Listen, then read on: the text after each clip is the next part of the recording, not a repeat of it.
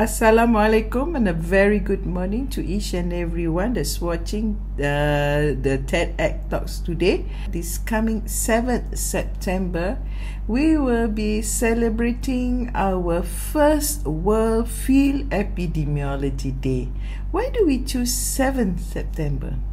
It is on this date in 1854 that John Snow provide evidence to the source of the London cholera outbreak.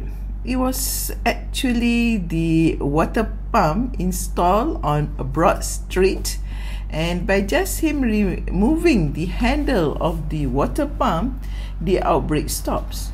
So what has that got to do with field epidemiology?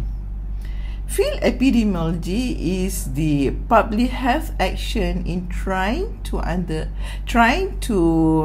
find the answers to what, when, where, and more importantly, why does an outbreak occur, so that an immediate intervention or action can be taken.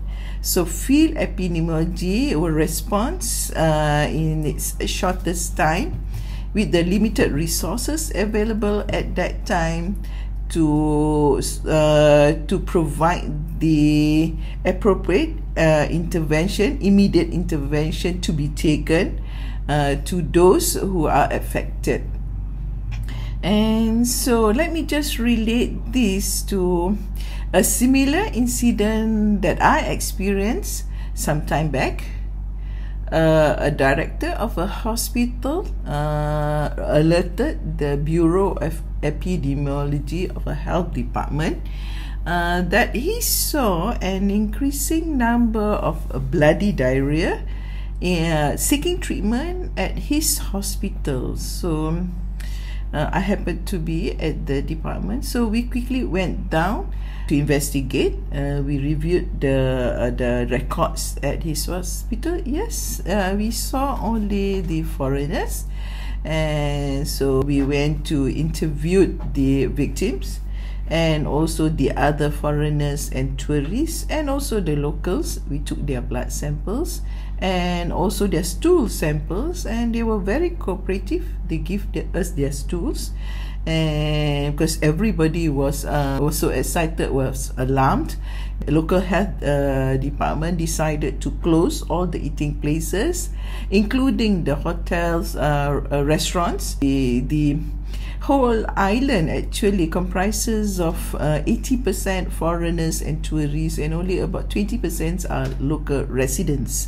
So as you can see, the island is very heavily dependent on tourism. So we need to do our investigation fast. We went to the local market. We took food samples, fresh food samples for testing. We saw something, a positive finding in the stools of the victims as compared to those who are not affected, the locals. And so we collected water samples at the source, the reservoirs, and also at the distribution points. Then we went to the residents, their local residents. We went to their houses. We noticed that the locals do not use piped water. They dig up wells, pumped water for their consumptions, for their daily drinking and their needs. That's the difference that we noticed. The water that was distributed to the eating places, to the dwelling houses, and also to the hotels were from the water pipe from the reservoir, as compared to the locals who were only using wells. And so it has to be something with the water. And yes, we went to the local authorities. We showed our evidence, and they quickly treated the water at the distribution points, and also eventually upgraded the reticulation system. What actually happened is that the water reticulation system was no records of it being treated, so it was infested with parasites. So 2 months later, there were no more there were no more bloody diarrhea reported to the hospitals. So it was eventually stopped by just treating the water. And so how do we get our training to be a field epidemiologist? It's based on the similar training module produced by US CDC Epidemic Intelligence Service training program. So depending on each country needs, there are different levels of training. We have the frontliners field epidemiology training program that is about 3 to 6 months, where we train we train them in disease surveillance, and then we have the intermediate training program, which is about 6 to a year course, where we focus on disease surveillance, epidemiology, statistics for data management, and also the whole package itself is a 2-year program where it encompasses not only the surveillance evaluation, how to evaluate a surveillance system, and we also train them in outbreak response, data management, conflict management, and more importantly, communication. So there are about 185 training programs worldwide in 85 countries. So how do we get ourselves connected with all these training programs? It is through SAFETYNET, Training in Epidemiology and Public Intervention Networks, and we have regional networks. We have the EMFINET for the African continent. We have REDSU for the Latin Americas. We have the EPIET for the European continents. We have the EMFINET for the Eastern Mediterranean, and in this part of the world we have the South Asia Field Epidemiology and Technology Network. That is where I'm currently attached.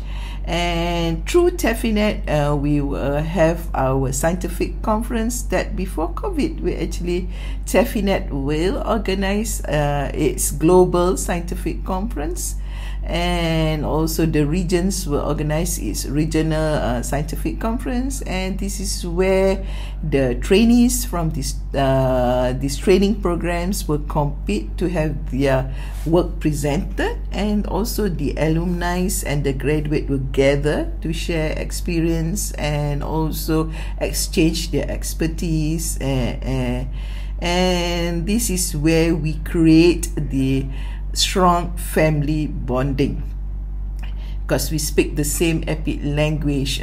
And this also brings me to one experience that I can share with you, the strong family bonding that we have.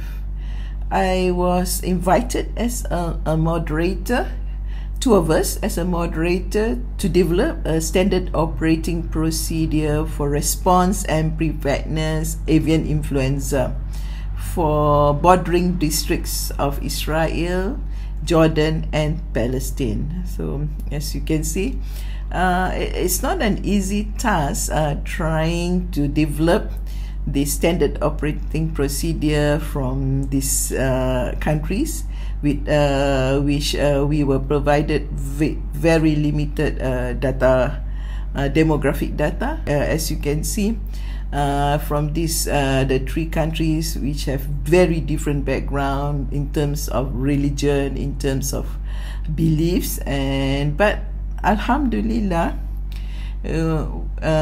we were able to develop the standard operating procedure for avian influenza to be used at the districts bordering these countries. In fact, the training, the workshop was held in a neutral place in Istanbul, and a week after the SOP was produced, a real outbreak of avian influenza happened in one of the villages at the border, and alhamdulillah, when it was put to test, the SOP works.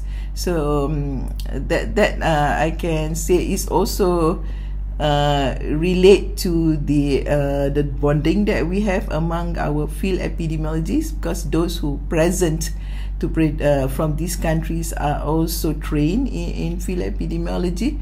So we have the common epic language with similar goals in producing, where our training are similar, so it was that makes the task much easier. Also, just like to share with you, to be a field epidemiologist, yes, I may have sound a bit may sound a bit difficult, but to be a field epidemiologist, but not really, especially among those who already have a medical background. Their knowledge and training in medical and clinical helps a lot, and a little bit of epidemiology and statistics do bring us ahead in being a field epidemiology. But also importantly, the logical and critical thinking in decision making and communication, how we communicate with each other and how we make a certain decision, very sensitive to the surrounding, especially the perception of the people, perception of the media, and taking into consideration the cultures.